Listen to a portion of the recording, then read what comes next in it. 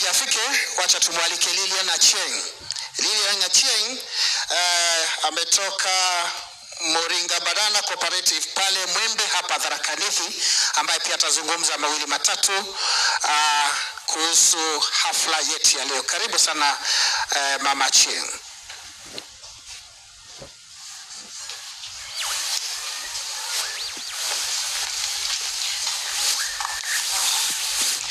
Thank you so much. Okay. His Excellency Deputy Governor, Mheshimiwa Muisraeli Nyaga, and all the protocols observed. Hamjamboni. Okay, mimi naitwa Lilian Achieng ama Lilian Micheni. Nimetoka Moringa Banana Cooperative Society na niko hapa kuongea kwa niaba ya Farm Africa ambao tunafanya kazi na wao wakishirikiana na East Africa Grain Council. Kwa Farm Africa mi huwa ni VBA na VBA inamaanisha Village Based Advisor kwa upande wa Farm Africa. Lakini kwa mashirika mengine unaweza kuta wanawaita TOTs, Train of Trainers, TOFs ama Lead Farmers. So kwa Farm Africa wanawaita VBAs.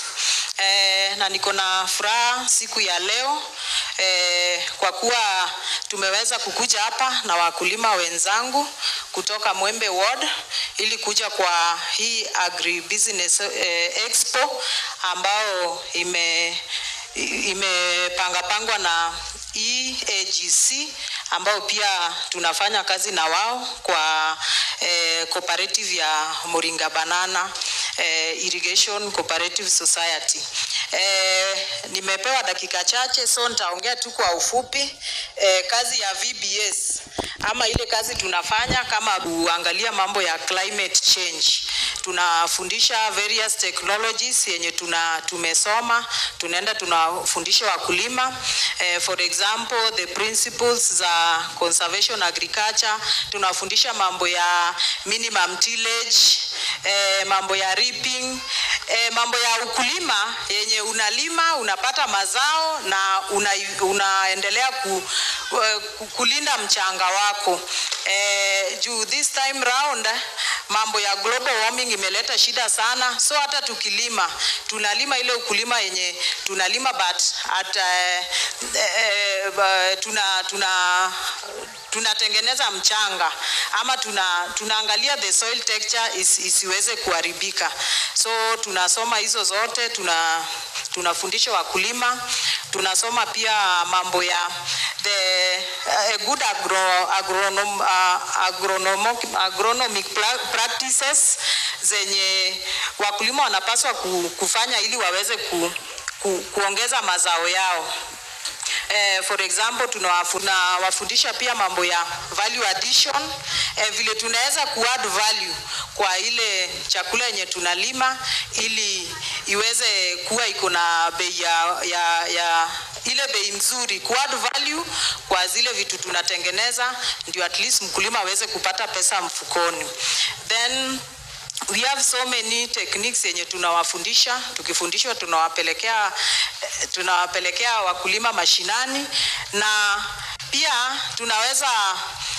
wanaweza sasa kuongeza pesa mfukoni, because the moment mkulima ameongeza mazao na amereduce production costs, huyo mkulima huwa anaweza kubakisha faida na anaweza kujimudu kimaisha.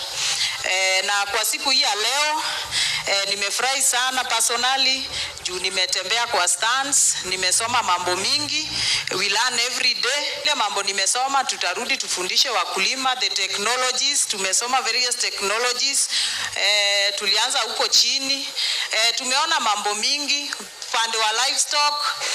Kuna zile vitu kama wakulima tunaamini tunafanya yenye inafaa, lakini wakati umekuja kwa masomo kama haya unakuta hauko unafanya vile inafaa. Bwana asifiwe. Kama mostly huwa tuna deal na huwa tunaangalia sana mambo ya kupea ng'ombe green matter. na hiyo sasa tumefunzwa pale, unapaswa kupea ng'ombe yako dry matter all through ndio itengeneze mwili.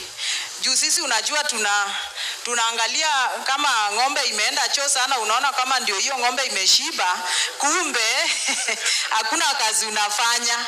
So ile ng'ombe inapaswa kuenda choo twice peke yake, lakini tukiwa nyumbani unashinda kuosha the cow shed, unaona sasa ndio umefanya kazi. Lakini mtu asipokuja masomo kama haya huwezi jua yoyote. So we are really grateful. Tumetembea, tumeona various stands, tumeona even the technologies are clean energy, zile majiko improved zenye zinasaidia hata kwa kuzuia tusiharibike afya juu ya moshi.